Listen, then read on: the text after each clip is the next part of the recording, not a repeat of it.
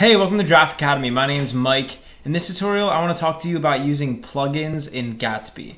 One of the cool things about Gatsby is it allows you to install and use external plugins inside of your project. And these external plugins can do a bunch of cool things. They can add elements to your website, or they can make your website more powerful.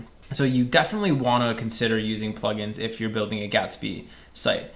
I'm over here in my web browser on this page right here. It's gatsbyjs.org/docs/plugins. And this is sort of like the official plugins page for Gatsby. And so if we just scroll down on this page, you'll see there's this huge list of official Gatsby plugins that you can use. And a lot of these plugins were just developed by Gatsby. And there's also a bunch of plugins that were developed by the community. And these plugins do a wide variety of things, all sorts of stuff, and they can really just make your website a lot more powerful. And so what you should do is just kind of click through these plugins and see if any catch your eye, see if any might be useful on your website. For example, here's one for Google Analytics. And for a lot of these plugins, the ones that are official plugins, there's like they have their own page on Gatsby's website. So you'll see like this plugin has its own page, and there's like installation instructions, and it tells you how to use them. A lot of these plugins will require like a little bit of configuration to really get them going. And then a lot of these community plugins will just link you to a GitHub page.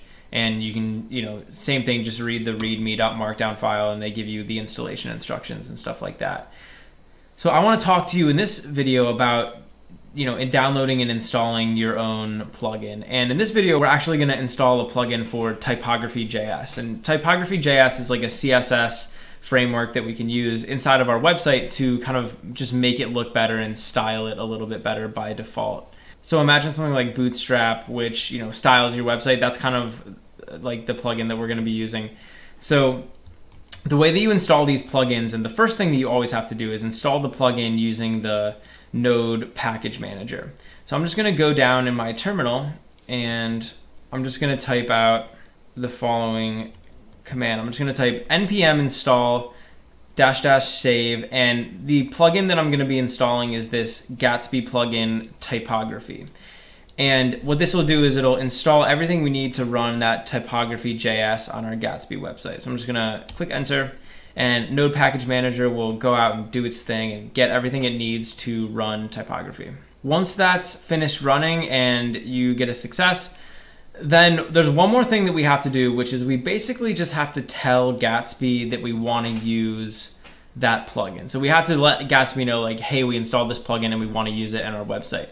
And the way we can do that is by telling Gatsby inside of this gatsbyconfig.js file. Now, this isn't a file that's going to be inside of your directory by default, and so you want to create this file. And you want to create this file at the root directory of your site. So in my case, it would be inside of this GA site folder. So this Gatsby config file should be in the same directory as the source folder and the public folder.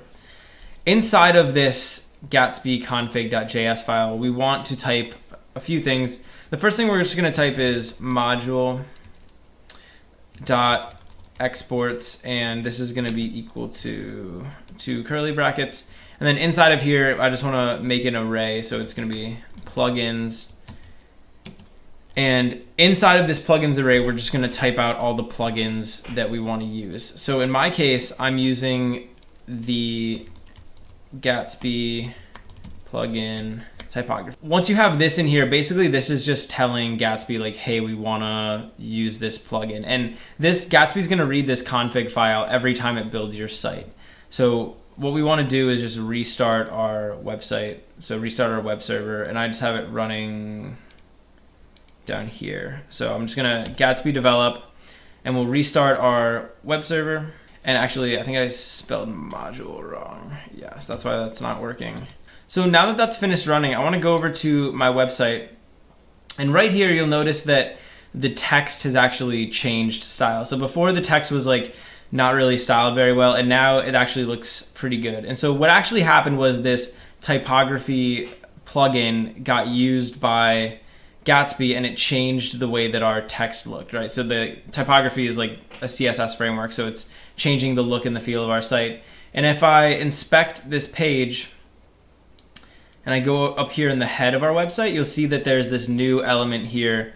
It's this style tag, and it says ID is typography.js. And so actually what happened was Gatsby used that typography plugin to add this typography code inside of our Gatsby site. So all we had to do was just configure the plugin, and our website is automatically styled with this cool typography theme.